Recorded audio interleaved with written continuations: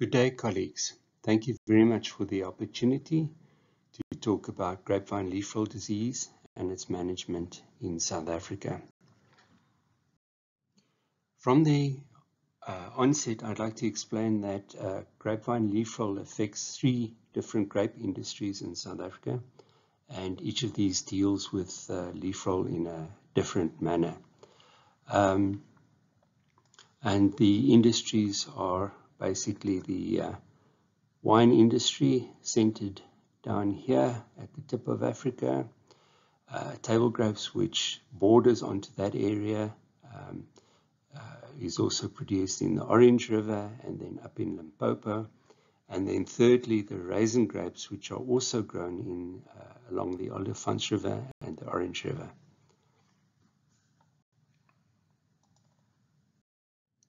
The table grape industry do not consider leafroll an important disease.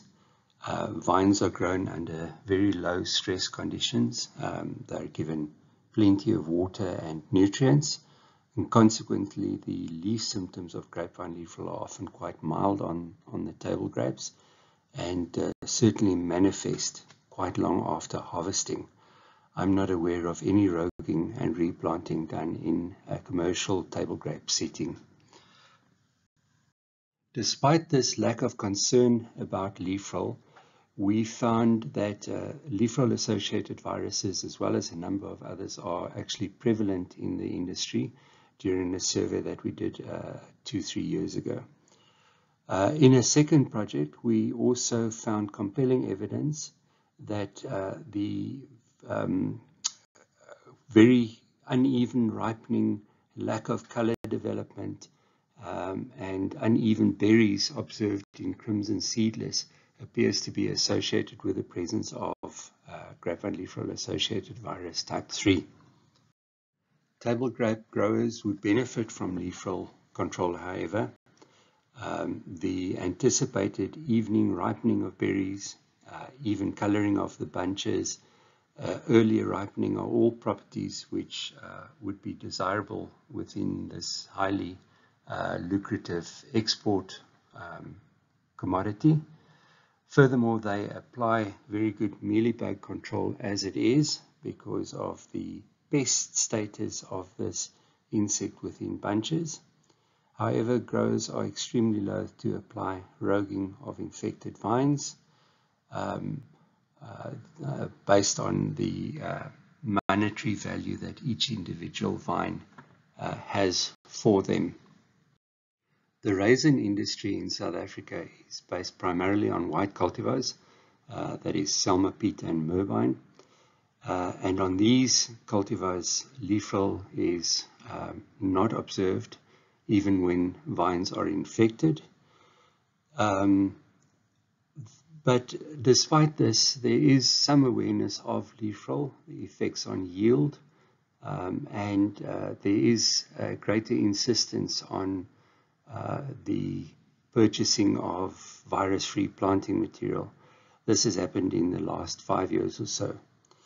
No roguing or replanting, however, occurs in the industry, and in fact it would be a very expensive exercise for the grower to go through, as ELISA tests would be required to identify the infected vines, and the profit margins within the raisin industry would be too low to warrant. Growers in the wine industry, however, consider grapevine leafroll to be the most important disease of vines, whether viral or any other pathogen.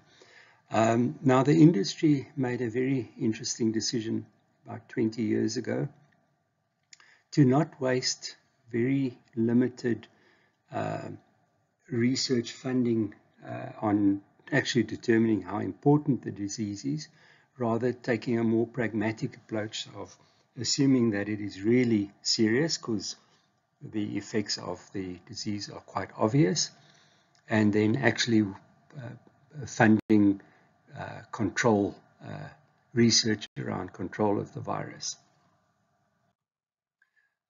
So all funding on research to control leafroll in South Africa has actually been through the South African wine industry, and most of our discussions further are based on our experiences in the wine industry. If not managed, the number of leafroll infected vines will effectively double annually, and this is based on an average of 55 vineyards that were monitored over a 6-year period. In the example shown on the slide, you can see how it moves from 4% to 7, 15, 31, up to 43%. Spreading. Now, the major concern for growers, they seldom look at the individual vine, but they really start picking up the effect of the virus once whole vineyards start displaying delayed or reduced sugar development. And this happens especially so in cooler seasons, where the sugar levels don't reach the required levels for winemaking. And then, of course, the yield reductions within such vineyards. So, in general, where leafroll control is not applied, grapevines have to be replaced between 15 and 20 years in South Africa because they're no longer economically viable. This, of course, makes it extremely marginal crop to grow, seeing as the input costs in establishing vineyards are very, very expensive. Leafroll also affects the quality of wine. Colleagues of mine at Stellenbosch University did an experiment in which they harvested berries from vines that tested negative for type 3. These were harvested, and the Brix at that stage was 25.3. They infected grapes from leafroll infected vines. At the same time, these had a Brix that were lower at 23.1, and then they waited a couple of weeks to collect from further infected vines, but waiting for the Brix to reach the same level as the healthy ones had been. Then they produced wine from each of these 3 batches in a highly standardized manner, and invited 30 of the country's topmost winemakers to come and evaluate the wines. The winemakers didn't know what the experiment was all about or what the blind tasting actually involved.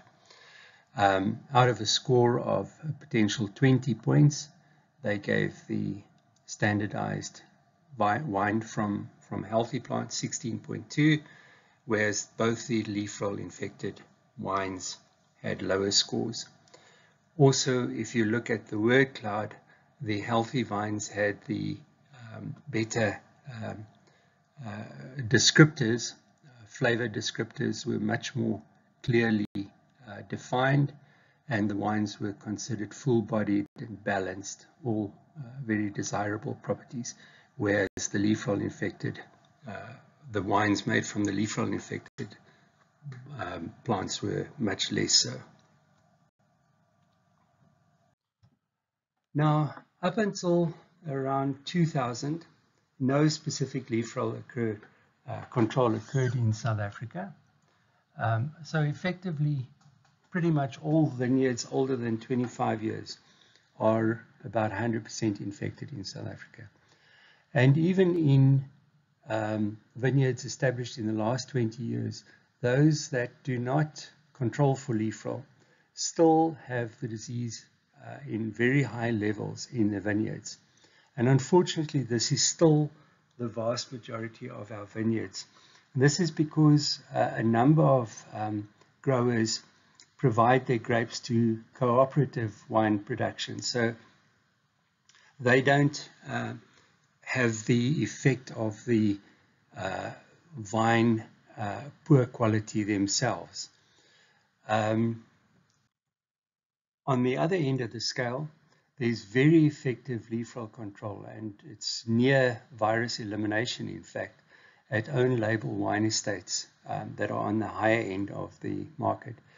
If you look at this background slide, every single vineyard you see there is of a red cultivar in autumn, when you would usually see the symptoms at their best, and you can see there's absolute absence of leafroll. Now, The most important leafroll-associated virus for us in South Africa is type 3. We seldom detect 1. We almost never know any longer detect any 2.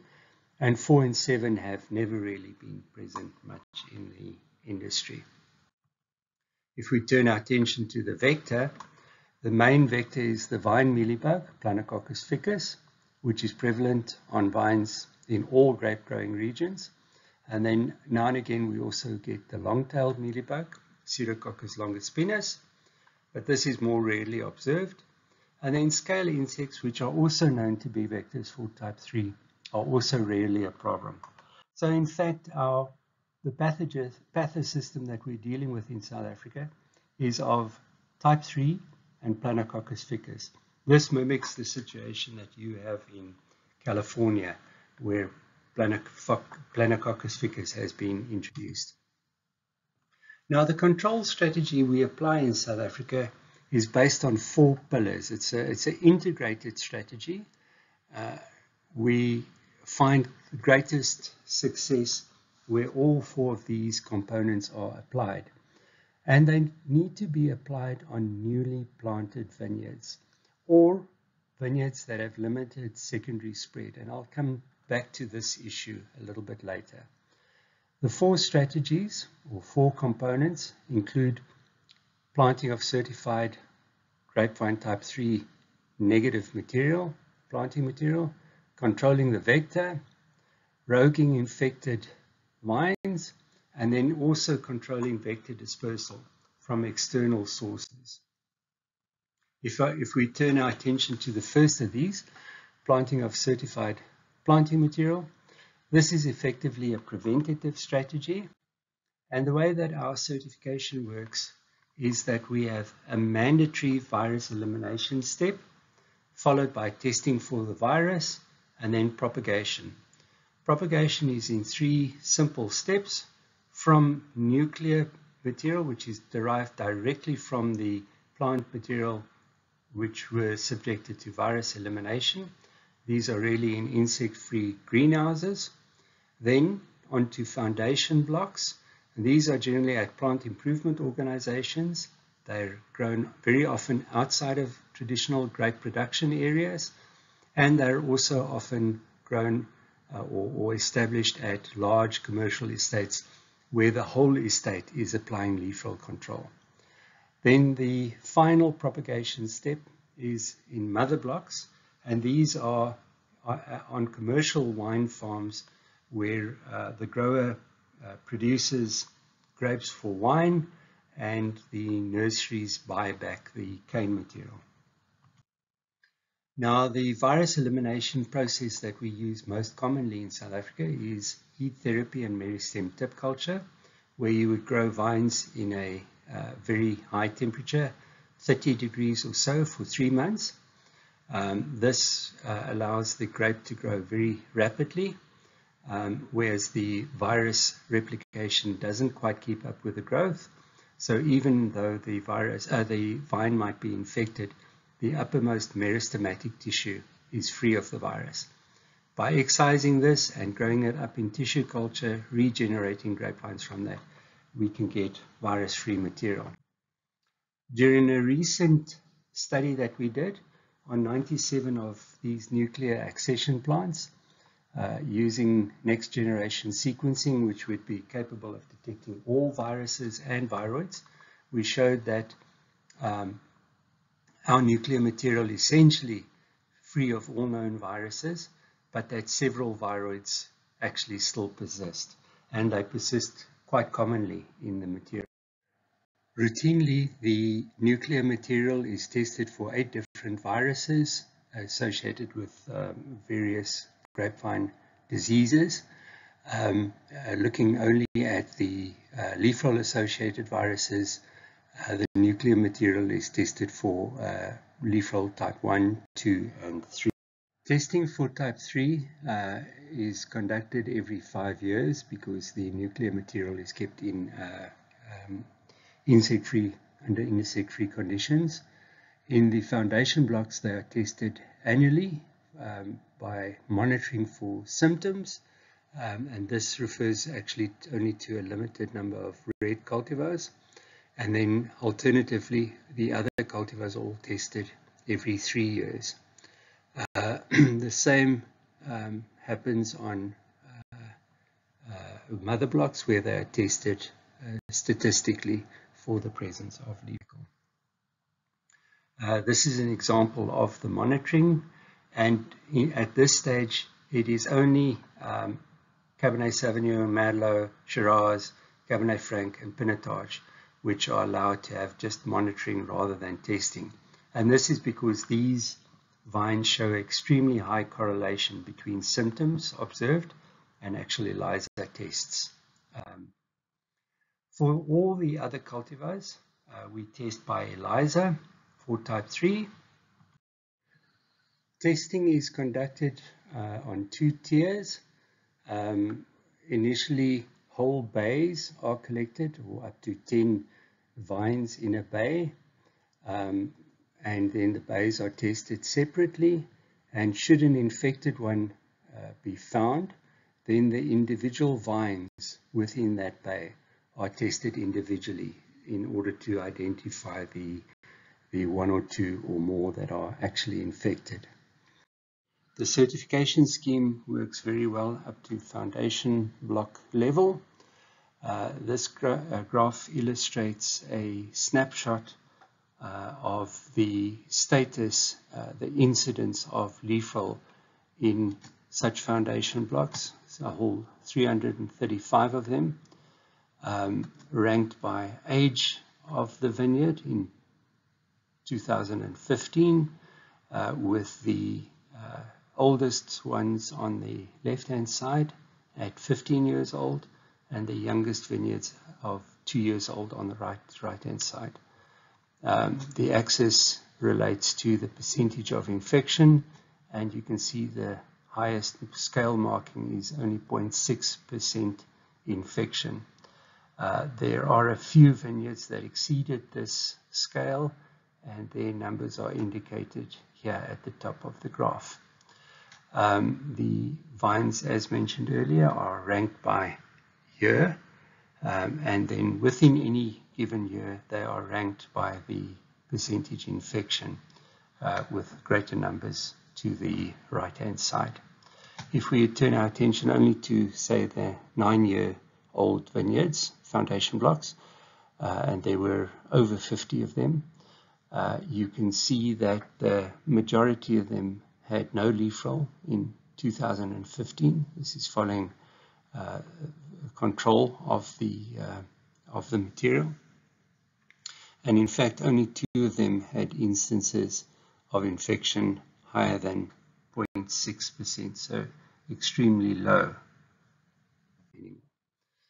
Now, from the foundation blocks, the mother blocks, as I mentioned earlier, are in commercial wine estates, and it's actually up to the grower whether he does leaf roll control or not, and the extent to which they do leaf roll control. Mother blocks are scrapped once they reach a 3% leaf roll infection. Now, this is a weakness in our certification scheme. It would be far better if these mother blocks were completely under the control of the plant improvement organizations, but the numbers involved just don't allow that. So because of that, and because of the potential for reinfection, we have to take into account that the virus can be present for a while, that we wouldn't detect it with PCR, ELISA, or even with symptoms. And I just want to point out that this graph is just for illustrative purposes. These aren't measured values. However, there's always still a chance that from mother blocks, some infected vines can pass through onto growers. So we recommend growers, if they cannot buy foundation block material, which is more expensive and generally only bought by the people who are very interested in leaf roll control, if they're getting material from mother blocks, we recommend that they, on planting, also treat these vines with a systemic insecticide. That would allow these vines to grow, develop symptoms, but not serve as a source from where they could infect surrounding vines. That brings us to the next aspect, controlling the vector or mealybug numbers. I'm not going to spend a lot of time on this. In South Africa, this is done by applying imidacloprid, neonic, in a preventative or prophylactic manner, where the growers would apply it every 3 years. In recent times, we've also had the growers use Movento. Now, this is a big problem for leaf roll control in South Africa because these neonicotinoids have been banned in Europe, and South Africa's main wine buyers are in Europe. So we foresee lots of problems around mealybug control unless we can get some more effective insecticides. Growers also do biological control, releasing either predators or parasitoids to control the mealybugs in a biological fashion. However, in our experience, this really works very well only once the virus is present in very low levels. If the virus is present at medium to high incidence, the biological control is too slow to actually control the virus. We also recommend biological control or release of these parasitoids or predators when you have a neighbor who's not controlling mealybugs themselves. So by releasing these predators on the boundary of your estate, which generally would have less mealybugs, these biological agents move onto your neighbor's property and actually control the mealybug in your neighbor's property. Onto the third aspect, and this is the roguing replanting component. Roguing works extremely well for control of leaf roll spread because the foci of infection caused by the spread is highly defined and actually relatively slow. If you look at this particular area, those purple and pink dots in the beginning were the sources of infection for each of these large clumps only 5 years previously. So had those vines been removed timeously, all of these infections would have been saved. This so-called secondary spread, or spread that occurs within the vineyard itself, results in the largest number of new infections of vines. We recommend roguing up to a leaf roll incidence of about 20% in a vineyard. But this is highly dependent on the amount of secondary spread that is already observed in any given vineyard. The reason for this is that if there's a fair amount of secondary spread present, it generally means that there are many more plants that are infected than are currently showing symptoms.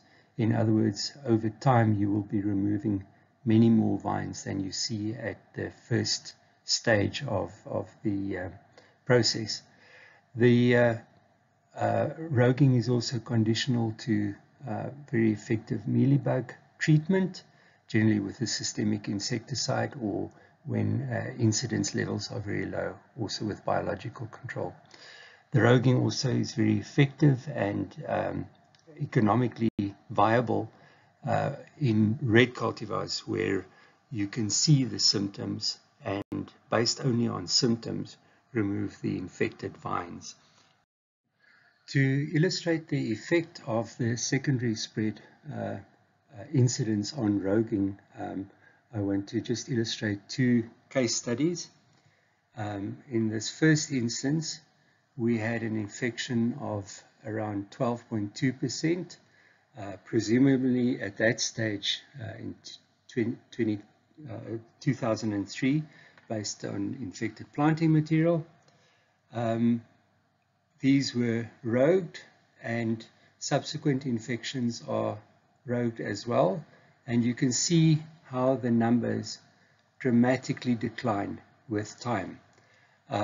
In this instance, so where there was really no secondary spread, a cumulative 13.6 vines needed to be removed in order to achieve these extremely low levels of leaf roll infection. So in contrast with this, a second case study with vineyards established in 2000 and monitored for the first time in 2006 contained a fair amount of leaf roll, much lower than with the first case study that I showed you, only having a 3.7% infection. These were rowed. It's obvious here has been some secondary spread, and subsequent infections also rowed. Now, for this vineyard to reach very low levels, we required removing double the number of infected vines than were present initially or appeared present initially. And this is purely because of the presence all along the way of a number of latent infections in the beginning. Now onto the question of resetting of such rowed positions. If you've got clusters, so this is very fine, but you can see the clustering of infection there, and you can see from the aerial photo the clusters where vines have been removed. In those instances, replanting in that diseased foci that's been removed is very easy. There's very little competition here in the middle for these vines, and they grow quite normally. Here you can see how the gaps close up with time. That is not the case with individual infected plants. And in those instances, replanting is much more difficult. You really can just replant in the first 3 seasons of a vineyard. Thereafter, you have to do additional measures. And some of these measures include having extra dripper irrigation lines, which feed only the rowed positions, or alternatively large potted vines with well-developed root systems, which are then planted into the large rowed holes.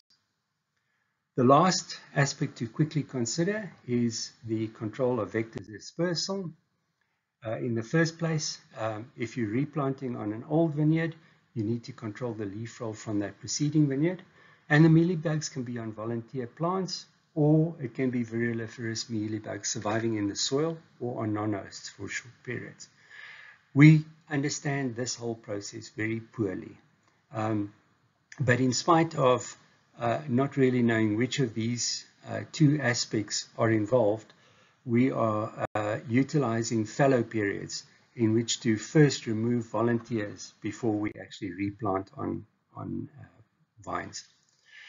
Now, very often you will see gradients in new vineyards, and these are clear indications of infection from external sources. During a spatiotemporal study on 60 vineyards from 2001 to 2006, we observed gradients in most instances of those vineyards. And in instances where the origin of infection was quite obvious, you had a highly infected block right next to a new healthy one, the prevalence you can see is a little bit higher in those instances where the new vineyard is in the same orientation as the old infected vineyard, and slightly lower where in fact the rows are planted perpendicular to the old infected vineyard. However, we also observed gradients where there was no obvious external infection source. In other words, the new vineyard was not close to a highly infected, previously infected vineyard. And in that instance, once again, 18% of blocks, the gradient was along the rows, whereas only in 10% the gradient was across rows. Now, this suggested that whatever was bringing in the varioleferous mealybugs had a greater propensity to move down the rows than across rows. And we believe that these border effects and gradients are probably due to these varioleferous mealybugs being brought in on implements and on workers. We don't have any empirical evidence for this, and I would love to do research around this as well.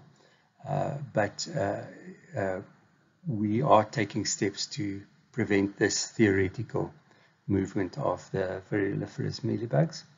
However, the fact that there's some spread over the rows also suggests that there are vehicles that move across rows. And we have some evidence of mealybug egg sacs on leaves that are blown. And in the case of Vergelegen, which is the estate on which we did the leafroll control first, we find, and in fact where leafroll is at this stage near eliminated, the levels are extremely low. We still find the odd infected vine seemingly not associated with any previous infection, seemingly occurring anywhere on that vineyard annually. Now these are at very low levels. We've only found about 30 vines annually in a population of over 210,000 vines. So extremely low levels. We hypothesize that this is long-distance dispersal of varioleferous mealybugs. This is another aspect that we would love to do some research on. So it is essential to control the mealybugs in adjoining and distant leafroll infected vineyards. Alternatively, work in healthy vineyards before moving to leafroll infected vineyards, washing off implements between the vineyards. Now, the level of leafroll control differs slightly. Each of these steps has different uptake. The planting of certified planting material is at levels greater than 90%. Controlling the vector is done by most growers because it is also a pest, not just a vector. Removing infected vines is actually only done by about 3% of the industry by area. And these are generally estates that want to near eliminate the virus. This, as I say, this is primarily in the red cultivars. There's only about 10 estates that also do their roguing in the white cultivars, and they make use of our services to actually test for the presence of the virus in these white cultivars. Vector dispersal is done by very few of the growers, although they, funnily enough, apply the fallow period, which is actually quite an expensive control strategy. In a graph similar to the earlier one, you can see that in commercial vineyards, and there's 119 of them, and the level is at 1%, that in these vineyards, based on, once again, ranked by age, we have controlled mealybugs and leafroll very effectively. So in estates that it's done effectively, where all pillars are tried, it's becoming the exception to find infected vineyards. This is an example of a 24-year-old vineyard that's showing no decline in either yield or quality at this stage. The cost in South Africa of these control strategies is carried fully by the producers. There's no state subsidy. In fact, there's no state funding to conduct research on leafroll really. And the poor uptake, we believe, is really due to cash flow issues of growers. The control strategy is relatively difficult and expensive, where you have both infected vineyards and healthy ones in close proximity. And very few growers can afford large-scale renewal of vineyards, despite the obvious advantages of the economic longevity. The implementation of all aspects of leafroll control has been facilitated by the establishment of Patha Solutions, which is a company for which I'm now working, which is dedicated to supporting growers on all aspects of leafroll control. Thank you very much for your attention. I'm sorry I've gone over my time somewhat. I look forward to our question and answer session. Thank you very much.